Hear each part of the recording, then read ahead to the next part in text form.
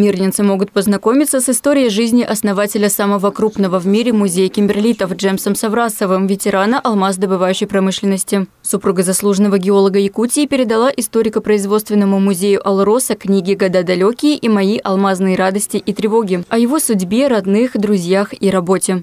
Джемс Саврасов родился в 1931 году в Вологодской области. После института в 1956 году приехал в Якутию и устроился инженером-геофизиком в Амакинскую геолого-разведочную экспедицию. Через 12 лет перевелся в Батуобинскую. Всю свою трудовую жизнь Джемс Ильич собирал образцы пород. В итоге увлечение стало делом жизни. В 2001 году в Мирном открыли музей кимберлитов имени Джемса Саврасова. И, конечно, Батуобинские все минералы и кимберлиты, и амакинской экспедиции были все и доставлены в музей кимберлитов.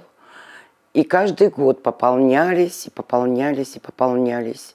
И на данный момент у нас находится около 7 тысяч пород кимберлитов, минералов. Сегодня большая часть образцов музея кимберлитов находится на фондовом хранении. Часть коллекции выставлена в историко-производственном музее. В Мирном планируют открыть новый единый музей Алроса. Он объединит экспозиции музея кимберлитов и историко-производственного музея.